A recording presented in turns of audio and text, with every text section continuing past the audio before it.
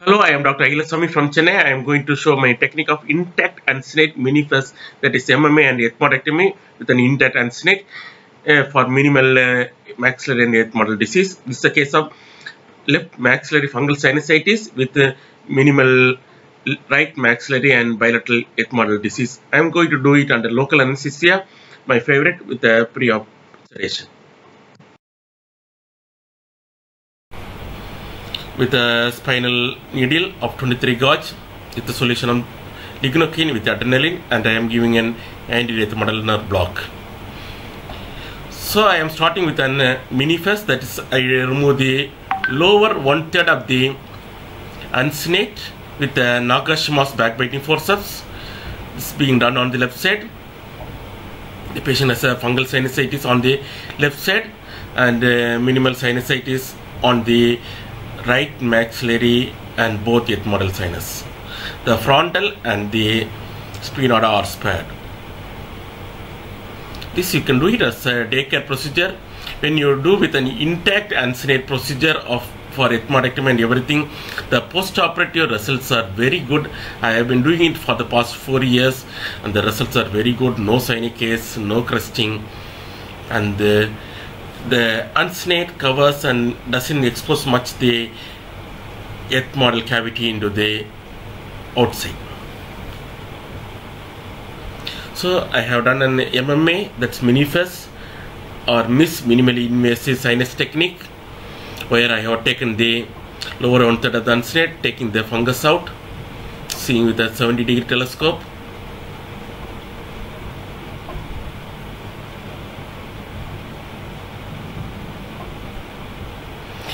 Still there is some more fungus anteriorly, so I am taking little more, widening the MMA with an backbiting forceps, Nagashima's backbiting forceps, which I like it very much.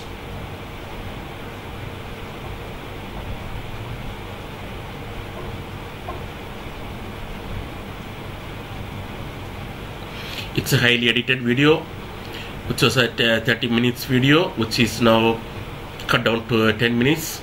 Yeah, see, after I remove the anterior lip, you can see some more fungus. So I am using a J curette to take out. So you should have all the angled telescope to do a maxillary pathology, even though it's a mini FESS or whatever it may be, and you should have all the angled instruments, ring curettes, malleable curettes, etc., etc. Otherwise you will fail and you will begin the disease and it recurs. So now I am again using the malleable ring curette. So you should have all the angled instruments, telescopes, right from 0 degree to 90-degree telescope to do a good maxillary work. And meticulously you have to remove.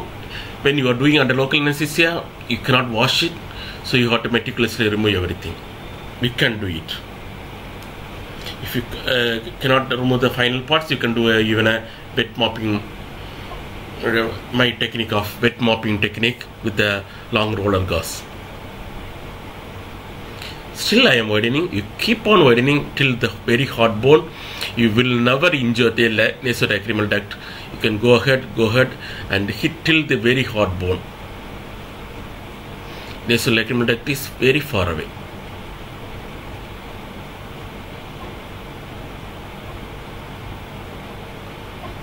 There's a long angled suction tip. At one point I may use the wet mopping technique, but it's a highly edited video.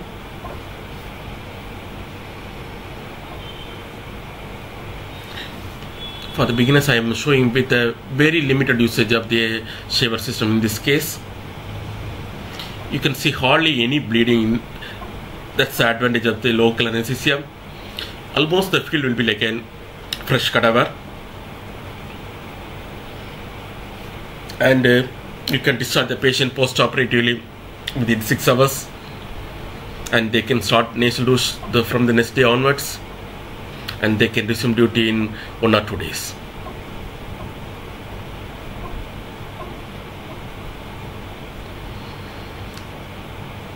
I am taking a little more of the posterior lip.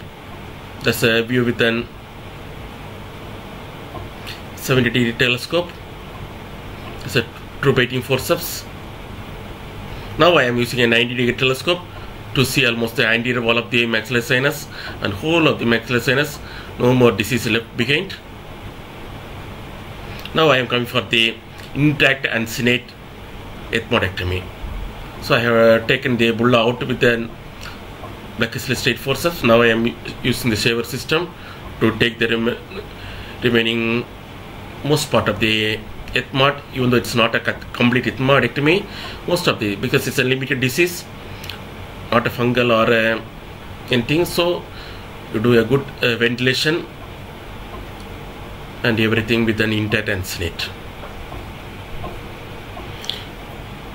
This technique of intact uncinate ethmoidectomy, the post-operative results are very good.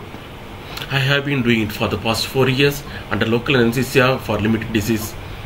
No crusting, no scarring, and the patients are very happy, no recurrence of diseases and everything. And you don't expose too much of the ethmoids into the nasal cavity. So I have done a Mini FESS on the right side. Now I am taking the bull out with the Maxillary straight forceps. See, there is hardly any bleeding because being done under the local anesthesia. So when most of the bulla and the ethmoidal cells are cleared, then I will use an shaver system to do the final work. See, the whole uncinate is remaining except the lower 1/3 has been removed for the MMA. That's Mini FESS. So I have packed the MMA with the nasopore. I used to pack this several years back. That's the gauze I have taken out. Packed gauze I am taking out. Nice MMA and ethmoidal cavity with an intact uncinate. Hardly any bleeding. Nowadays I don't pack the nose, but this was done some 4 years back. Those times I used to pack with a nasopore as a splint between the middle turbinate and the lateral wall in the middle meatus as a spacer.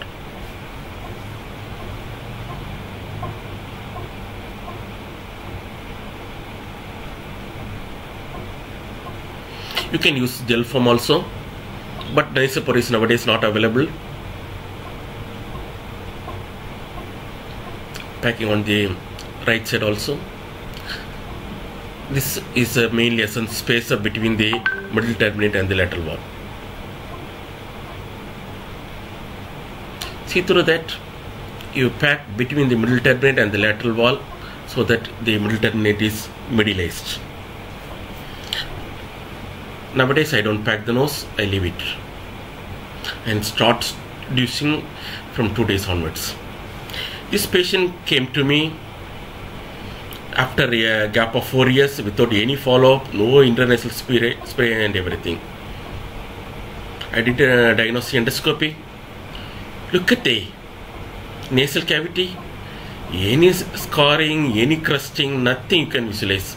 And a beautiful middle turbinate, medialized, beautiful uncinate, good MMA and good ethmoidal cavity.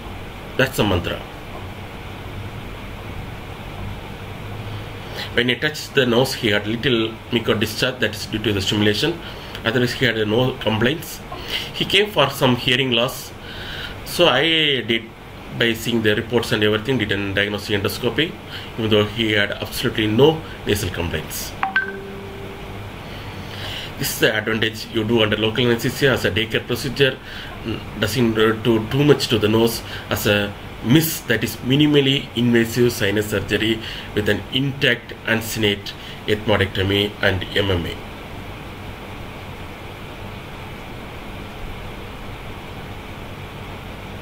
Now going to the right side, it's quite good, but there is narrow space on the middle meatus, but you see the whole uncinate is there except the lower, not even 1/3, maybe 1/5 of the uncinate has been removed for MMA. Let's see the MMA and the ethmoidal cavity.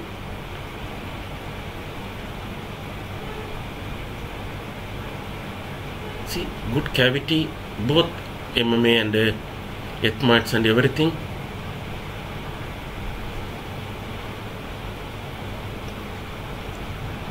Thank you.